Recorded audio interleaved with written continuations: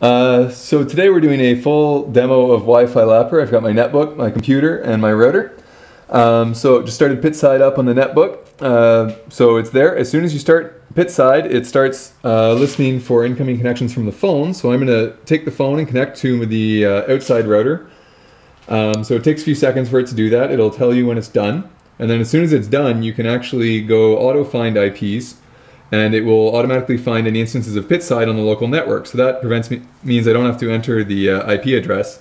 So I've already named my race. So now as soon as I hit apply, then I am good to go. So I'm going to get in the car and start driving laps, and we'll be back.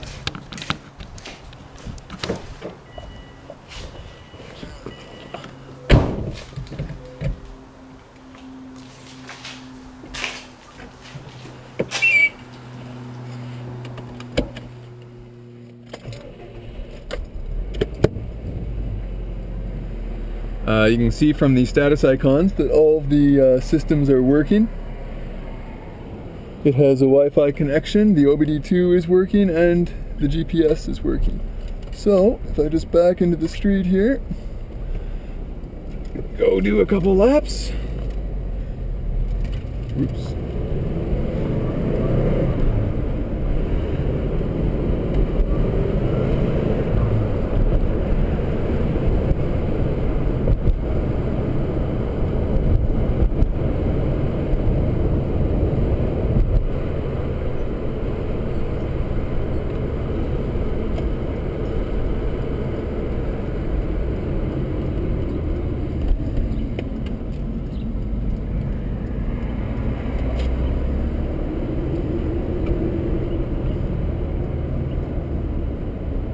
So when setting up your laps, all you have to do is you just have to tap the screen when you're at the points that you want to be, your start finish line and split 1, split 2 points, and the phone will automatically set split points for you. And then on future laps it'll read out your sector times as you go around, as well as your final lap time when you hit the start finish line. Best practice is to have your start finish line just before you enter the range of the router, and that way the people in the pits will get your most recent lap just after you've completed it.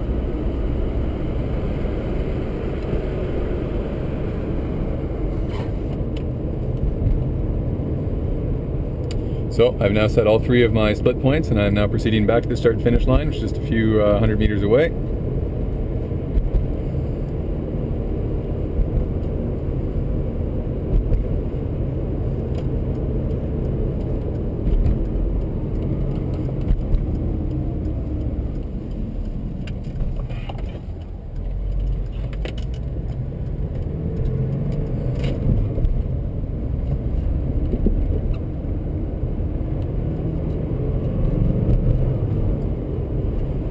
There's the start of my first lap. You should be able to see the white line indicating the speed distance graph of this current lap. So if I speed up, it gets higher, slow down, it gets lower. On future laps, there will also be a purple line indicating my best lap so far, so that you can tell whether you're losing time out of each corner. There will also be a live plus minus indicating how far ahead you are of your time from the previous lap.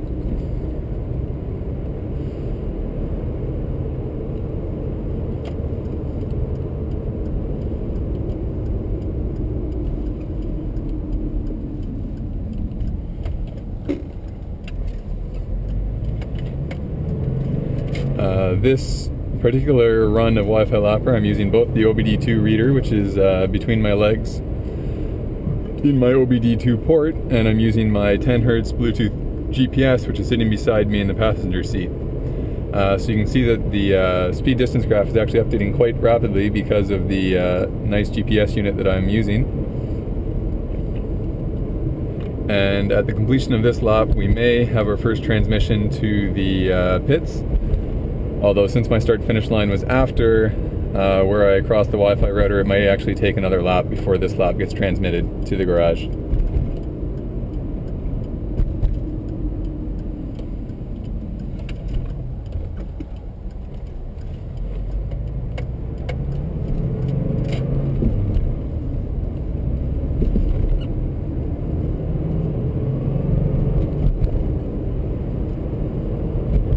So now you should be able to see that there is a purple line indicating my best speed distance graph for this circuit, and also you can see that I'm basically tied with that time.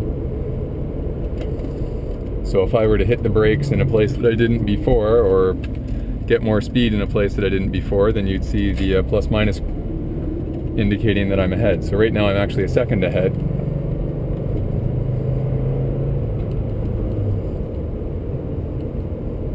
And that is actually just for the current sector. It doesn't show you the entire lap. And that's because that might be too much information for someone to take in at a glance. So you can actually see that the 10 Hz GPS gives you enough accuracy and precision that you can actually see the shift points as I accelerate as little flat spots as the velocity increases.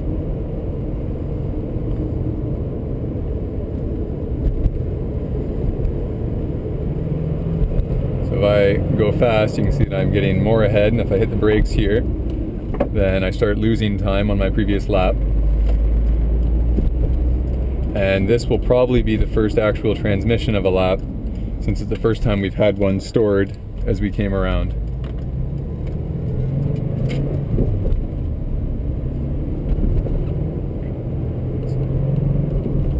Alright, so the yellow flag went off the Wi-Fi icon that time. That means that it probably transmitted that lap, which is good. That means that the Pitside people will have access to my coolant temperatures, engine RPM, accelerations, velocities, lines. They should be able to do give me lots of advice with that data. And in fact, WIfiLapper supports the transmission of messages from the pits to your phone, either via text message or by using the Pitside application. So if you need to give a driver advice to say go faster through this corner or hold off in this corner, then you should be able to, as well as telling them to pit in case you've noticed something's broken. And that saves you a lot of time on pit boards and whatnot.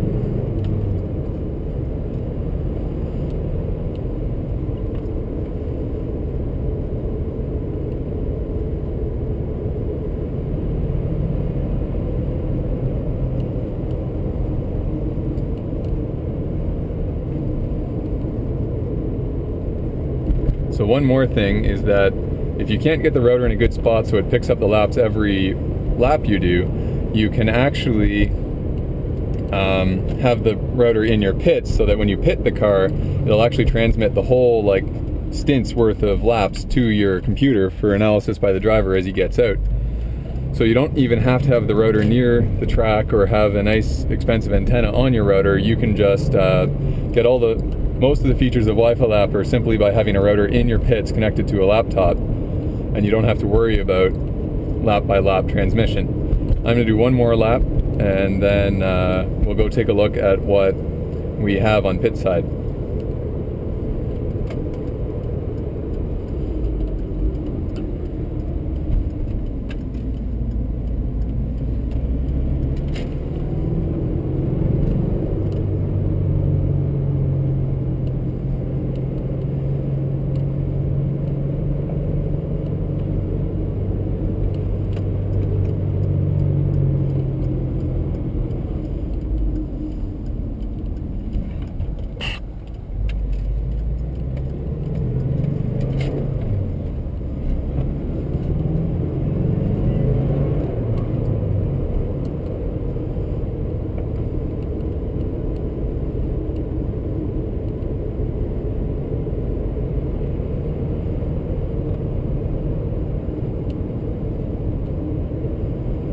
I'm losing speed here because I'm not carrying as much speed through this corner.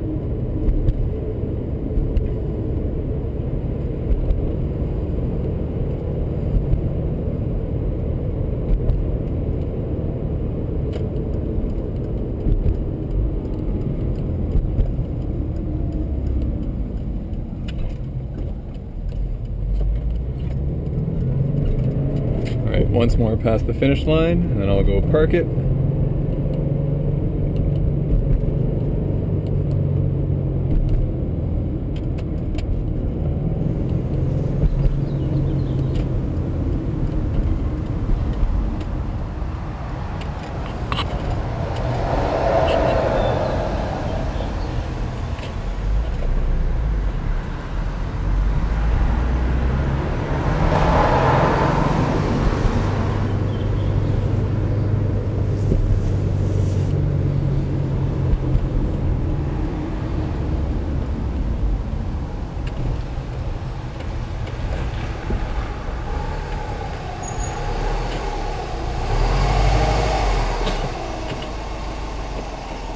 So you can actually look at the status icons by tapping on them, and they'll tell you what's up.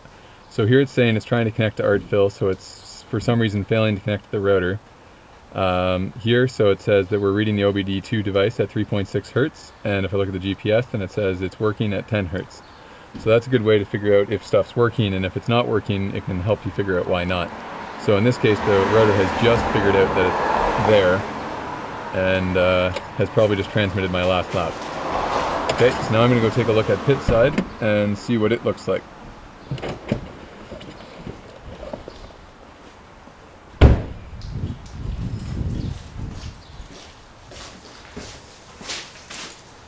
So, here's Pitside.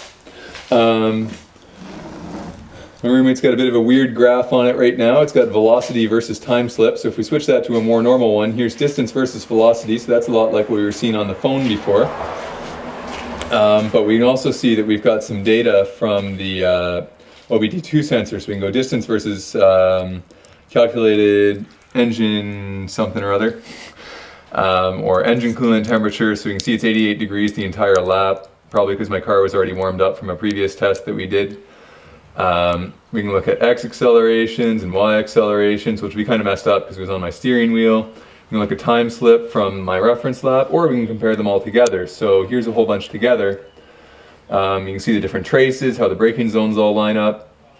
And you can see in the mini map here, as I go back and forth, you can see where those things are happening. So here's the big dip where there's a stop sign. Here's another big dip right by the start-finish line where there's another stop sign. So that's Pitside. I hope everybody learned lots about WiFiLapper.